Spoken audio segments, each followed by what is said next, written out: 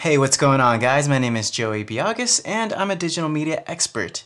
And today I'm going to show you how to put in metadata into your Soundbooth files. So let's go ahead and hop on the computer here.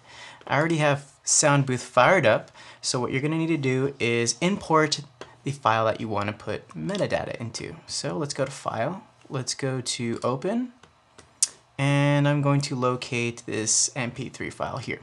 Alright, and then I'm going to hit Open. Alright, so that'll take just a second, depending on how long the file is, how big it is. It'll take a second for Soundbooth to process the file. But once that is in there, let's go ahead and head to the top here. And we're going to go to Window, and we're going to open up our Metadata Window. How convenient. Alright, and that's going to show up on the right-hand side here, but we want to focus on dynamic media here. So let's open this up just a little bit more. I think that's good. And let's do the bottom too. Alright, perfect. So we have a lot of options here for our dynamic media, which is our metadata.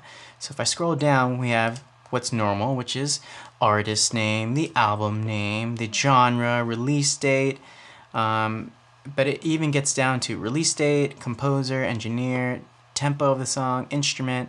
That's what's really great about Soundbooth, is it gets really in-depth with what kind of metadata versus like iTunes. iTunes just does the regular artist name and album name and so on, but it doesn't go quite in depth with things like Soundbooth can.